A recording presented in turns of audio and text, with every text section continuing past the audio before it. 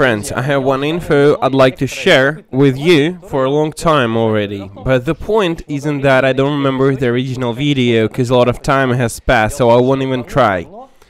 So, a long time ago, one artist was showing nice case the way needles put the dye under the skin. You ask, what's the point? That's easy and clear. Needle puts it under with penetrating, but actually that doesn't work so. You think that needle put it while it taken off and the paint remains inside. Actually it doesn't work so. It's actually very useful because it explains why textured needles are just mess and fullness in marketing. They have no function but harm. Why sharpness may affect productivity and how it affects it. Actually, in most situations, it explains all questions with tattooing, so I won't last it long and demonstrate you. So, look, here we have a needle. We need to disassemble it. It doesn't matter what needle do you use. The same reason the ink gun works. That is 9-liner. And I just put it into the dye. The same as like we work when we penetrate skin. When we pierce it, if you stick it into the skin and then you remove it, you have the point, the spot of the dye you were putting with the piercing, but actually it doesn't work so. You don't put it when you pierce it. I sticked it a little, but here nothing new. You can hear that it works so. Okay, but I put it into the dye again and you'll get what's the deal. Look, and pierce it, stick it into the skin. If you water everything that you pierced, you'll see that you have nothing under the skin.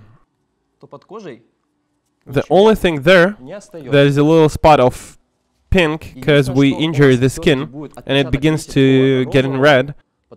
Probably you don't see that on camera, but you can see that it's actually pink little dots there on around from the liner, but there is no dye.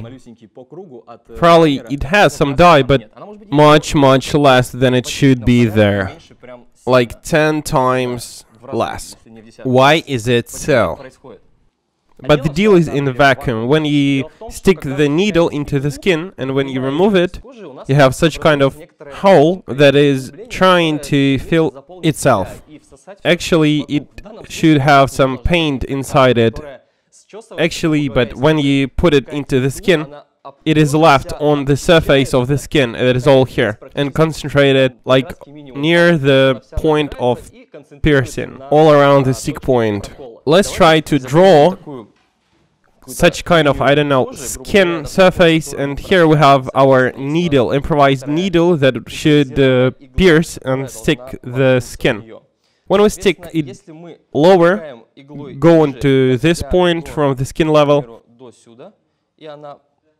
goes into, for this distance from skin surface, in such kind of form, this kind of hole here. Cup. So now our skin surface breached and it forms such kind of hole here. When you remove or get out your needle, that is clear that this hole won't be vanished, that is still there.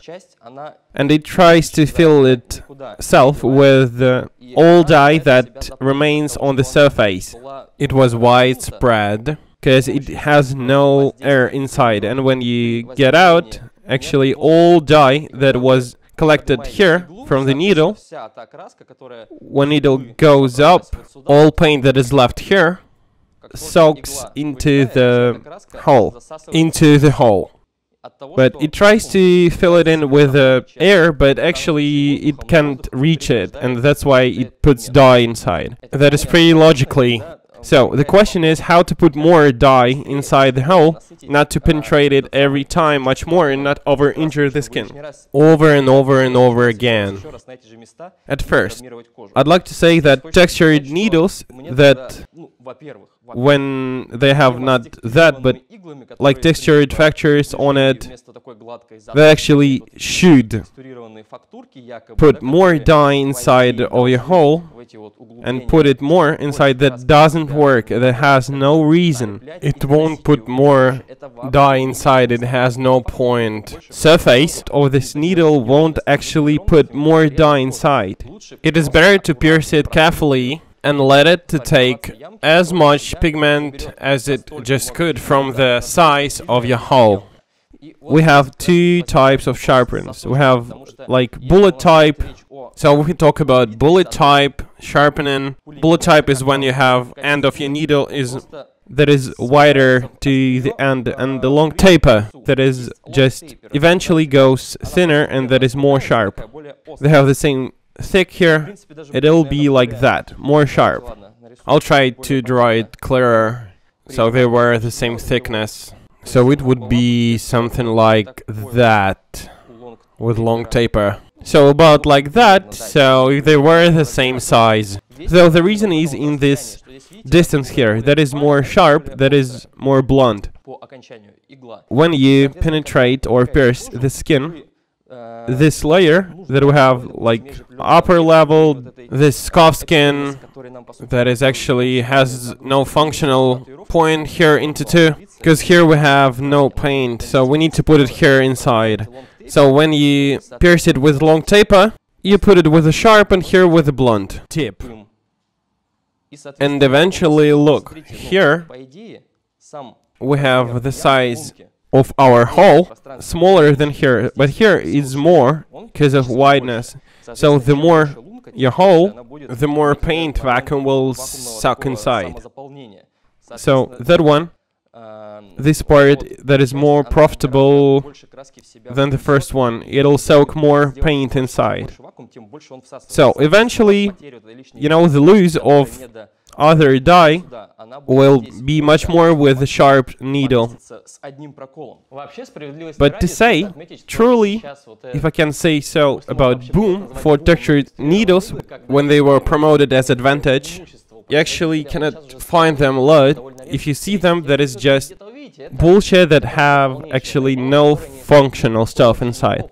So what should be actually be the negative part for the developer? Because you always need to think, do I need textured or usual needles? Take just usual needles. That is the most adequate variant. But what about sharpness? I hope you understood that if you want to put a lot of pigment and quick, you can't actually use long taper. You have to use blunt needles, like they're wider to the end, to the bottom. So the long taper, that is actually do that soft and do that, you know, like transparent, not to put in a lot of dye inside. But now you can get it, actually, you see how it works. Also, it works with the size of the needle. You may have 35 or 25th. So 25th, that is thinner, they'll work the same with long taper. Because of little piercings, they'll be less productive than wider needles. Probably somewhere, yeah, you need to use, you know, more transparent layer of dye inside, but actually, if you want to work quick and tough, put the dye inside and do the minimum trauma and injury to the skin, you actually need to use wider needles. So if you do 10 holes with the thin, it's much worse than you do 5 with wider one. So also think that, so it's up to you on the way you work and how do you work with those needles, but you can use both.